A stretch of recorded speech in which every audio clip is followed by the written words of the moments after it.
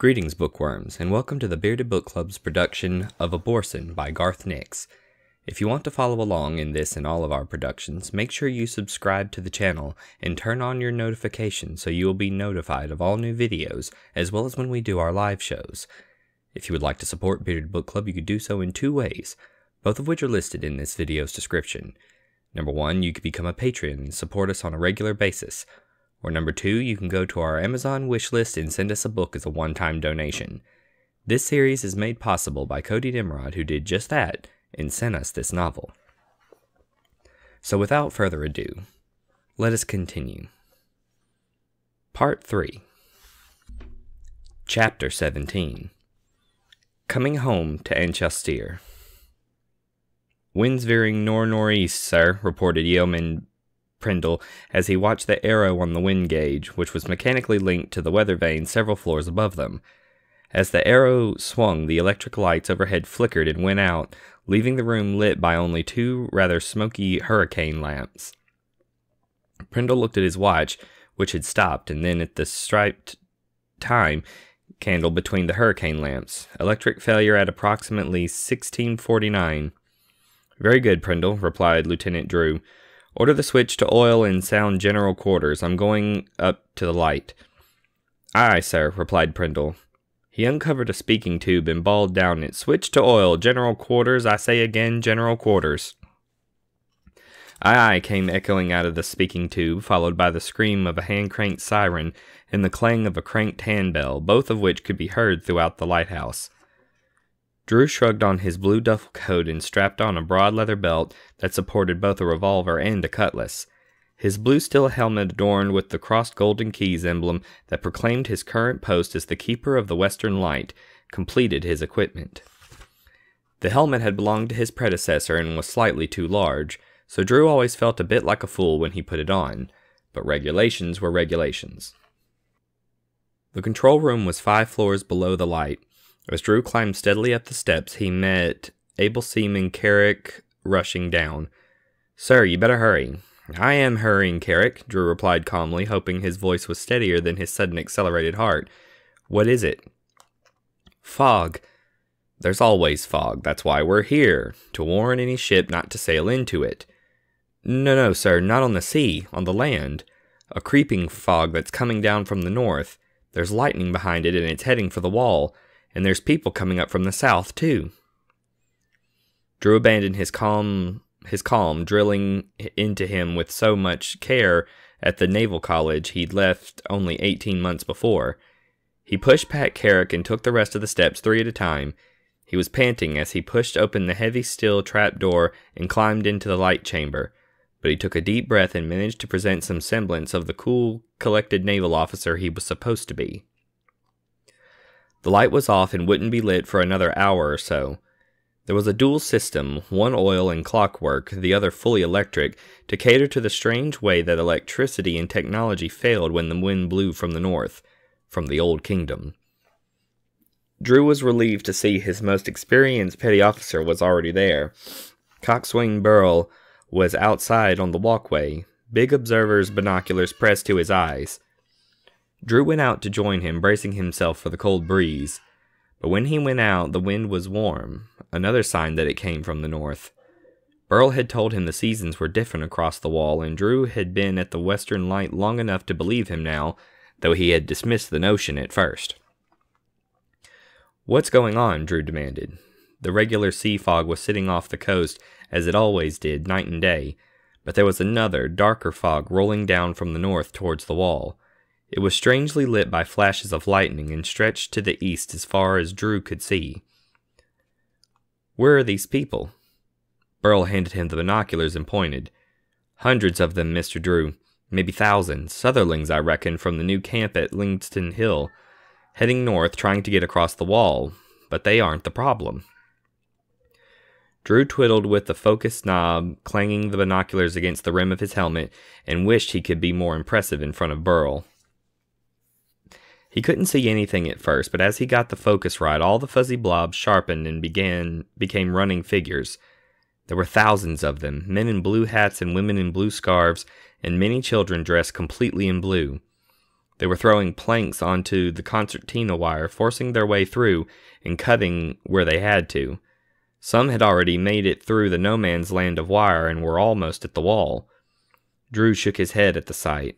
Why on earth were they trying to get into the Old Kingdom? To make matters even more confusing, some of the Sutherlings who had made it to the wall were starting to run back. "Has Perimeter HQ been informed about these people?" he asked. There was an army post down there, at least a company in the rear trenches with pickets and listening posts spread out towards the back. What were the Pongos doing? "The phones will be out," said Burl grimly. "Besides, those people aren't the problem. Take a look at the leading edge of that fog, sir." Drew swung the binoculars around. The fog that was moving faster than he'd thought, and it was surprisingly regular, almost like a wall itself, moving down to meet the one of stone.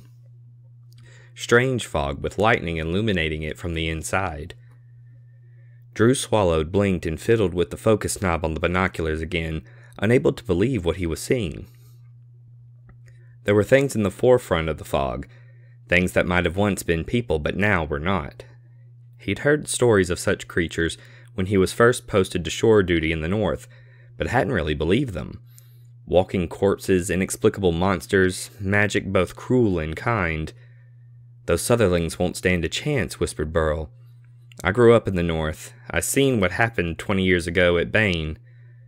"Quiet, Burl," ordered Drew. "Carrick." Carrick poked his head out of the door. "Carrick, get a dozen red rockets and start firing them, one every 3 minutes. "Red rockets, sir," quavered Carrick. Red rockets were the ultimate distress signal for the lighthouse. "Red rockets, move," roared Drew. "Burl, I want every man but Carrick assembled outside in 5 minutes. Number 3 rig and rifles." "Rifles won't work, sir," said Burl sadly, "and those Sutherlings wouldn't have got across the perimeter unless the garrison was already dead. There was a whole army company down there." "I've given you an order, now get to it." "Sir, we can't help them," Burl pleaded. "You don't know what those things can do. Our standing orders are to defend the lighthouse, not to—" "Coxswain Burl," Drew said stiffly, "whatever the Army's failings, the Royal Alcesterian Navy has never stood by while innocents die. I will not start doing so under my command." "Aye, aye, sir," said Burl slowly. He raised one brawny hand in salute, then suddenly brought it crashing down on Drew's neck, under the rim of the officer's helmet. The lieutenant crumpled into Burl's arms, and the coxswain laid him gently down on the floor and took his revolver and cutlass. "What are you looking at, Carrick? Get those bloody rockets firing." But what about—" "If he comes to, give him a cup of water and tell him I've taken command," ordered Burl. "I'm going down to prepare the defenses." "Defenses?" "Those Sutherlings came from the south, straight through the army lines. So there's something already on this side, something that fix the soldiers good and proper. Something dead, unless I miss my guess. We'll be next if they aren't here already. So get going with the bloody rockets." The big petty officer shouted the last words as he climbed through the hatch and slammed it behind him. The clang of the hatch was still echoing as Carrick heard the first shouts, somewhere down in the courtyard. Then there was more shouting and a terrible scream and confused hubbub of noise, yelling and screaming with the clash of steel. Trembling, Carrick opened the rocket store and wrestled one out. The launcher was set up on the balcony rail, but though he'd done it 100 times in training, he couldn't get the rocket to sit in it. When it was finally home, he pulled too quickly on the cord to ignite it, and his hands were burned as the rocket blasted into the sky. Sobbing from pain and fear, Carrick went back to get another rocket. Above his head, red blossoms fell from the sky, bright against the cloud. Carrick didn't wait 3 minutes to fire the next one, or the next. He was still firing rockets when the dead hands came up through the hatch. The fog was all around the lighthouse by now, only Carrick, his rockets, and the light room above the wet flowing mass of mists. The fog looked almost like solid ground, so convincing that Carrick hardly thought twice when the dead creatures came smashing through the glass door and reached out to rend him with hands that had too many fingers and ended in curved and bloody bone. Carrick jumped, and for a few steps the fog did seem to support him, and he laughed hysterically as he ran. But he was falling all the same. The dead hands watched him go, a tiny spark of life that all too soon went out. But Carrick had not died in vain. The red rockets had been observed to the south and east, and in the light room Lieutenant Drew came to and staggered to his feet as Carrick fell. He saw the dead and in a flash of inspiration pulled the lever that released the striker and the pressurized oil. Light flared atop the lighthouse, light magnified 1,000-fold by the best lenses ever ground by the glass masters of Corvair. The beam shone out on two sides, bracketing the dead on the balcony. They screeched and shielded their decaying eyes. Desperately, the young naval officer slammed the clockwork gear into neutral and leaned on the capstan to turn the light around. It had been designed for this, in case of total mechanical failure, but not to be pushed by one man. Desperation and fear provided the necessary strength. The light turned to catch the dead full in its hot white beam. It didn't hurt them, but they hated it, so they retreated, taking Carrick's way out into the fog. Unlike Carrick, the dead hands survived the fall, though their bodies were smashed. Slowly they pulled themselves upright, and on jellied broken limbs began the long climb back up the stairs. There was life there, and they wanted the taste of it, the annoyance of the light already forgotten. Nick woke to thunder and lightning. As always in recent times, he was disoriented and dizzy. He could feel the ground moving unsteadily beneath him, and it took him a moment to realize that he was being carried on a stretcher. There were 2 men at each end marching along with their burden. Normal men, or normal enough. Not the leprous pit workers Hedge called the night crew. "Where are we?" he asked. His voice was hoarse and he tasted blood. Hesitantly he touched his lips and he felt the dried blood caked there. "I'd like a drink of water." "Master," shouted one of the men, "he's awake." Nick tried to sit up, but he didn't have the strength. All he could see above were thunderclouds and lightning, which was striking down somewhere ahead. The hemispheres. It all came back to him now. He had to make sure the hemispheres were safe. "The hemispheres," he shouted, pain spiking in his throat. "They're safe," said a familiar voice. Hedge suddenly towered above him. He's got taller, Nick thought irrationally. Thinner, too, sort of stretched out, like a toffee being fought over by 2 children. And he had seemed to be balding before, and now he had hair. Or was it shadow curling across his forehead? Nick shut his eyes. He couldn't think where he was or how he had got here. Obviously he was still sick, more seriously ill than before, or they wouldn't have to carry him. "Where are we?" Nick asked weakly. He opened his eyes again, but he couldn't see Hedge, though the man answered from somewhere close by. "We are about to cross the wall," replied Hedge, and he laughed. It was an unpleasant laugh, but Nick couldn't help laughing too. He didn't know why, and he couldn't make himself stop till he choked and had to. Beyond Hedge's laugh and the constant boom of thunder, there was another noise. Nick couldn't identify it at first. He kept listening to his stretcher-bearers stolidly carrying him forward, till at last he thought he knew what it was. The audience at a football game or a cricket match, shouting and yelling at a win. Though the wall would be an odd place to have a game. Perhaps the soldiers at the perimeter played, he thought. 5 minutes later, Nick could hear screaming in the crowd noise, and he knew it was no football game. He tried to sit up again, only to be pressed back down by a hand that he knew was Hedge's, though it was black and burnt-looking, and there were red flames where the fingernails should be. Hallucinations, Nick thought desperately. Hallucinations. "We must cross quickly," said Hedge, instructing the stretcher-bearers. "The dead can keep the passage for only a few more minutes. As soon as the hemispheres are through, we will run." "Yes, sir," chorused the stretcher-bearers. Nick wondered what Hedge was talking about. They were passing between 2 lines of his strange, afflicted laborers now.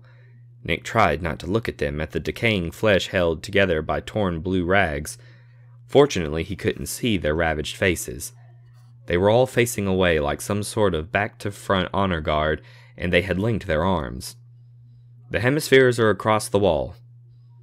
Nick didn't know who spoke. The voice was strange and echoing, and it made him feel unclean. But the words had an immediate effect. The stretcher-bearers began to run, bouncing Nick up and down. He gripped the sides, and on the peak of one of the bounces used its extra momentum to sit up and look around. They were running into a tunnel through the wall that separated the old kingdom and Alcestir. A low, arched tunnel cut through the stone. It was packed with the night crew from beginning to end, great lines of them with their arms linked in only a very narrow passage in between the lines. Every man and woman was glowing with golden light, but as Nick got closer, he saw that the glow was from thousands of tiny golden flames, which were spreading and joining, and the people farther inside the wall were actually on fire. Nick cried out in horror as they entered the tunnel. There was fire everywhere, strange golden fire that burnt without smoke. Though the night crew were being consumed by it, they did not attempt to flee or cry out or do anything to stop it. Even worse than that, Nick realized that as individuals were consumed by the fire, others would step into their places. Hundreds and hundreds of blue-clad men and women were pouring in from the far side to maintain the lines. Hedge was struggling ahead, Nick saw. But it was not exactly Hedge. It was more a head-shaped thing of darkness, limned with red fire that fought against the cold. Every step he took was clearly an effort, and the gold flames seemed almost a physical force that were trying to prevent his crossing through the tunnel in the wall. Suddenly a whole group of the night crew ahead blazed, like candles collapsing into a final pool of wax, and disappeared completely. Before the people on either side could relink arms, or new night crew rush in, the gold fire took advantage of the gap and roared out all the way across the tunnel. The stretcher-bearers saw it, and they swore and screamed, but they kept on running. They hit the fire like swimmers running from the shore into surf, diving through it. But though the stretcher and its bearers made it through, Nick was plucked off the stretcher by the fire, wrapped in flame, and tumbled down onto the stone floor of the tunnel. With the golden fire came a piercing cold pain in his heart, as if an icicle had been thrust through his chest. But it also brought a sudden clarity to his mind and sharper senses. He could see individual symbols in the flames and the stones, symbols that moved and changed and formed in new combinations. These were the charter marks he'd learned about, Nick realized. The magic of Samoth and Lirael. Everything that had happened recently rushed back into his head. He remembered Lirael and the winged dog, the flight from his tent, hiding in the reeds, his conversation with Lirael. He had promised her that he would do whatever he could to stop Hedge. The flames beat at Nick's chest but did not burn his skin. They tried to attack what was in him, to force the shard from his body. But it was a power beyond the magic of the wall, and that power chose to reassert itself even as Nick tried to embrace the charter fire, grabbing at flames and even attempting to swallow flickers of golden light. White sparks spewed out of Nick's mouth, nose, and ears, and his body suddenly uncurled, went ramrod straight, and flipped upright, elbows and knees vertically locked.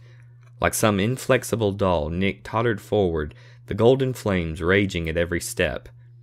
Deep within his own mind he knew what was happening, but he was only an observer.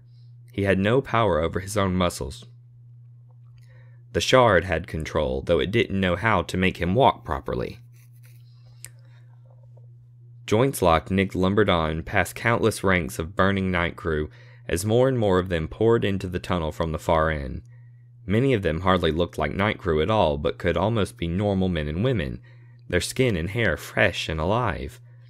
Only their eyes proclaimed their difference, and somewhere deep inside, Nick knew that they were dead, not just sick. Like their more putrescent brethren, these new arrivals also wore blue caps or scarves.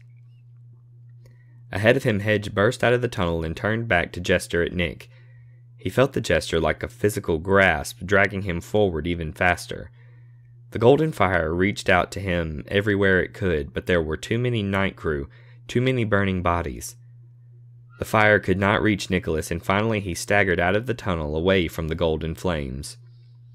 He had crossed the wall and was in Alcestir, or rather in the no-man's land between the wall and the perimeter.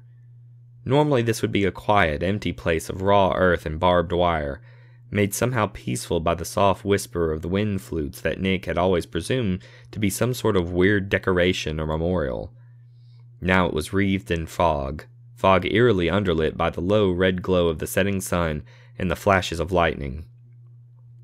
The fog thinned in places as it rolled inexorably south, revealing scenes of awful carnage. The white mass was like the curtain of a horror show, briefly drawing back to show piles of corpses, bodies everywhere, bodies hanging on the wire and piled on the ground. They were all blue-capped and blue-scarved, and Nick finally recognized that they were slain Sutherland refugees, and that in some horrible way, that was who Hedges' night crew had also been.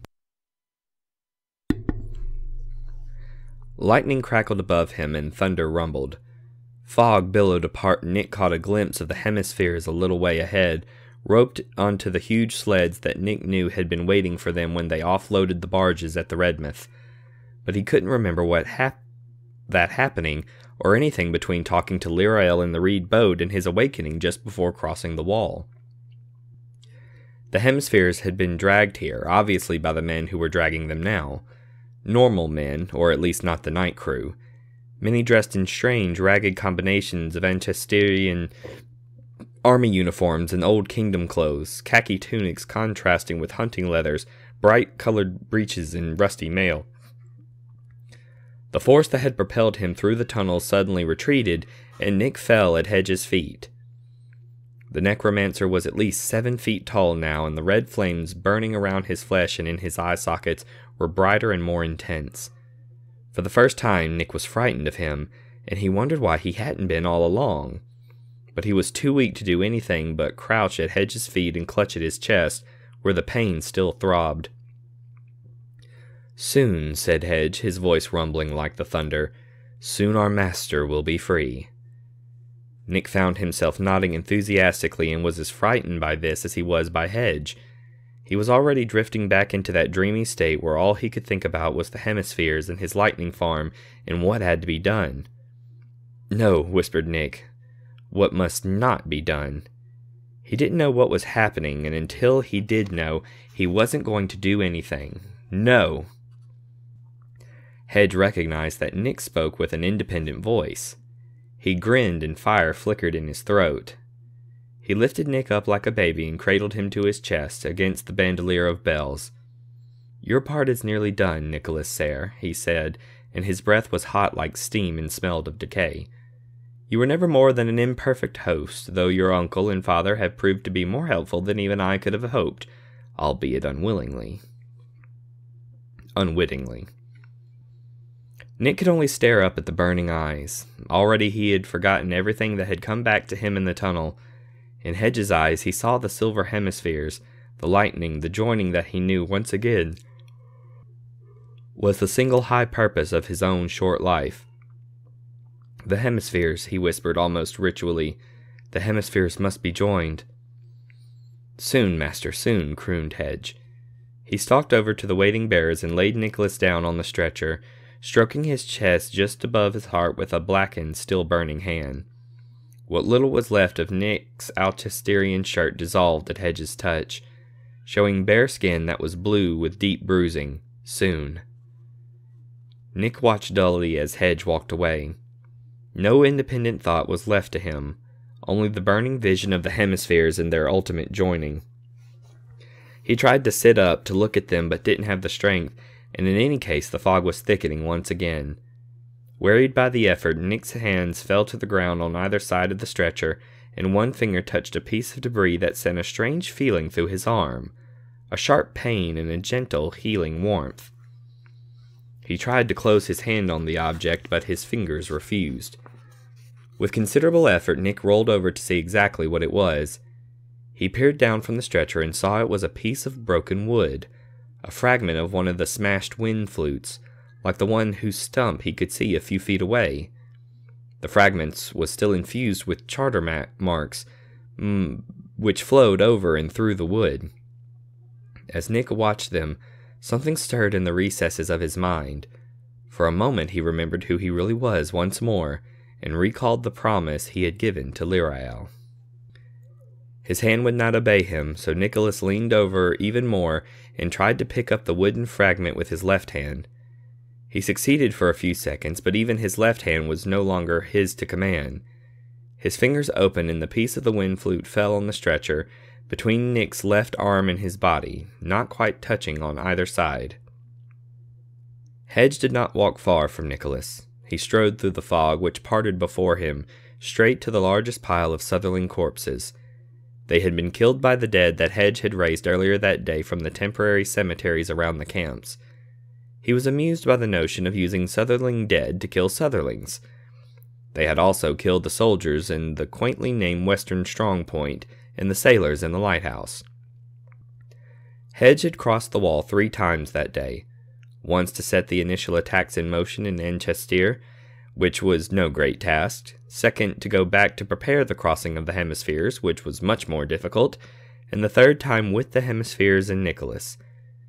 He would never need to cross again, he knew, for the wall would be one of the first things his master would destroy, along with all other works of the despised charter. All that remained to be done here was to go into death and compel as many spirits as he could find to return and inhabit these bodies. Though Forward Mill was less than 20 miles away, and they should be able to reach it by morning, Hedge knew the Anchesterian army would attempt to prevent their breaking out of the perimeter. He needed dead hands to fight the army, and most of the ones he'd brought from the north and those created earlier that day in the Sutherland camp cemeteries had been consumed in the crossing of the wall, used up in order to get the hemispheres across. Hedge drew 2 bells from his bandolier, Sereneth for compulsion, Mosrael to wake the spirits who slumbered here in no man's land, now freed from the chains of the hated Abhorsen's wind toys. He would use Mosrael to rouse as many as possible, though use of that bell would send him far into death himself. Then he would come back through the gates and precincts, using Sereneth to drive any other spirits he could find into life. There would be plenty of bodies for all. But before he could begin, he sensed something coming through the darkness. Ever careful, Hedge put Mosrael away, lest it sound of its own accord, and drew his sword instead, whispering the words that set the dark flames running down the blade. He knew who it was, but he did not trust even the bounds and charms he had laid upon her. Clore was one of the greater dead now. In life she had come under the sway of the destroyer, but in death she was somewhat beyond that control. Hedge had forced her obedience by other means, and as always with a necromancer's control over such a spirit, this obedience could be tenuous. Clore appeared as a shape of darkness that was only vaguely human, with misshapen appendages upon a bulking torso that suppressed 2 arms, 2 legs, and a head.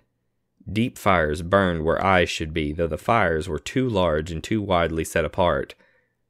Clore had crossed the wall with Hedge the first time and had led the surprise attack on the Anchesterian army garrison in their western strong point. They had not expected an assault from the south. Clore had reaped many lives and was all the more powerful for it. Hedge watched her warily and kept a firm grip on Sereneth. The bells did not like to serve necromancers, and even a bell that an Abhorsen would find steady had to be shown who was master at all times. Clore bowed somewhat ironically in Hedge's estimation. Then she spoke, a misshapen mouth forming in the cloud of darkness. The words were a gibberish, slurred and broken. Hedge frowned and raised his sword. The mouth firmed up, and a tongue of blood-red fire flickered from side to side in the hideous maw. "Your pardon, master," said Clore. "Many soldiers are coming on a road from the south, riding horses. Some are charter mages, though they are not adept. I slew those who came first, and there are many more behind, so I returned to warn my master." "Good," said Hedge. "I am about to prepare a new host of dead, which I will send to you when they are ready. For now, gather here all the hands that you can and attack these soldiers. The charter mages in particular must be slain. Nothing must delay our lord." Clore bent her great shapeless head. Then she reached back behind her and dragged forward a man who had been hidden by the fog in her dark bulk. He was a thin little man, his coat ripped off his back to show a classic clerk's white shirt, complete with sleeve protectors. She held him by the neck just with 2 huge fingers, and he was almost dead from terror and lack of air. He fell to his knees in front of Hedge, gasping for breath and sobbing. "This is yours, or so he says," said Clore. Then she strode off, her hands reaching out to touch any dead hands that were close by. As she touched them, they shuddered and jerked, then slowly began to follow her. But there were surprisingly few hands left, and none at all in the tunnel through the wall. Clore was careful not to go near the brooding mass of stone that still shimmered every now and then with golden light. Even she did not take crossing the wall lightly, and possibly could not have done it without Hedge's help and the sacrifice of many lesser dead. "Who?" demanded Hedge. I'm Deputy Leader Gainer," sobbed the man. He proffered an envelope. "Mr. Corleane's assistant. I've brought you the treaty letter, the permission to cross the wall." Hedge took the envelope, which burst into flames as he touched it and was consumed, gray flakes of ash falling from his blackened hand. "I do not need permission," whispered Hedge, "from anyone." "I've also come for the fourth payment as agreed," continued Gainer, staring up at Hedge. "We have done all you asked." "All?" asked Hedge. "The king and the Abhorsen?" Dead," gasped Gainer. "Bombed and burnt in Corvair. There was nothing left." "The camps near Forwin Mill?" "Our people will open the gates at dawn as instructed. The handbills have been printed with translation in Osdic and Chelanian. They will believe the promises, I'm sure." "The coup?" "We are still fighting in Corvair and elsewhere, but I'm sure our country will prevail."